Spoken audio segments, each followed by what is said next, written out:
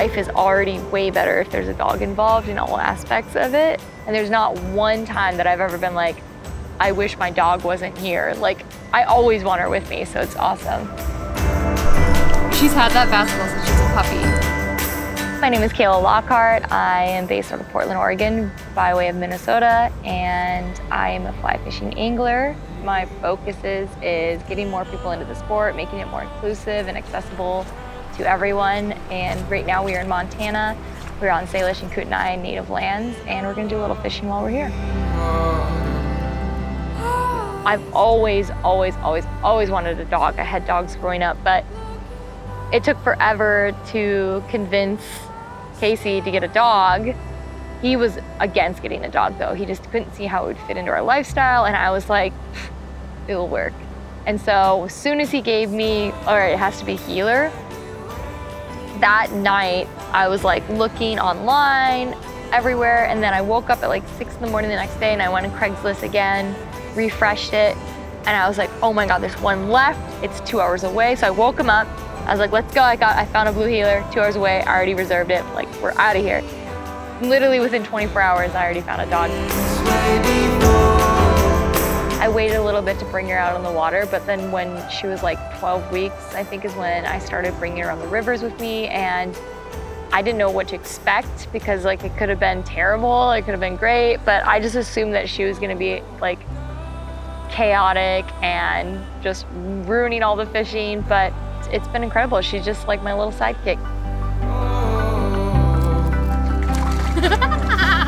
What's wrong with?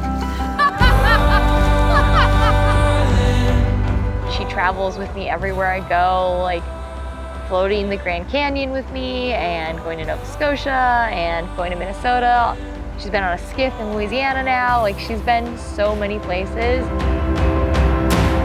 Having her on the river is incredible, and I'll be fishing and hook up on a fish and be all excited. I look back and she's barking at me and I'm clapping and hollering, and we have this like weird little like celebration between me and her, which is pretty cool to have with your dog. And then there's days where I'm like, I get upset and she'll like come up and like lick my face, and I'll be like, oh, you're right. Like, it doesn't matter if I get skunked. Like, thanks for reminding me. Like, it's fine.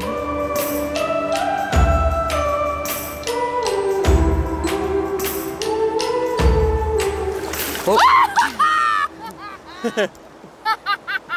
Well, he wanted to go. So pretty much my mental history, I mean, it's hard because I'm 32 and I didn't know really what mental health awareness was growing up. I didn't know what anxiety was. I didn't know what depression was. And I've had panic attacks my entire life. Like, I just didn't know what they were. I just thought that it was like, this is just how I cry. I literally thought that for the longest time until I evolved and grew as a human and figured out like, oh, this is actually a diagnosis that I can get help with. And fishing has been something that has been a huge catalyst for me to like have some more self-awareness, look inward, all that stuff, and heal, and go to talk therapy, if you will, without saying a word is like my favorite way of putting it. But now that I have a resource to help cope with it has been a beautiful thing. And when we got Juniper, I didn't realize she was like my second catalyst to also get me out of those down days and funks and whatever you want to call it. But I mean, if you experience those, like, there's days where like I physically don't feel like I can get out of bed. There's nothing in me that has any motivation, and it's a really dark thing to go through. And so when you find something that can, I guess, do that for you, it's an incredible feeling. And if you don't experience it, you won't understand it. But if you do understand it. And so having Juniper, where she comes up and she knows too, like, it's incredible how instinctual they are. Like, if I'm having anything, like if I'm upset, if I'm angry, if I'm sad, like, she can navigate all of that.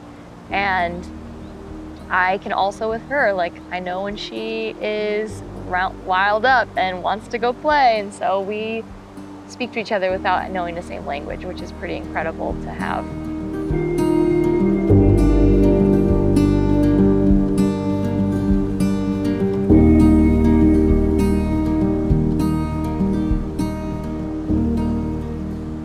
there's tons of things that Juniper's taught me, but at the end of the day, the biggest lesson I've learned of having Juniper, it's to be more present and like in the moment. And that's something that I'm not the greatest at. Like I'm constantly either thinking of sometimes like something that happened 2 years ago and reliving that situation in my head and then she'll like bark and I'll be like, oh yeah, what are we doing again? Like, so she makes me more present, like whether that means like a routine and like getting up, feeding her, going on a walk, and just being in that moment itself.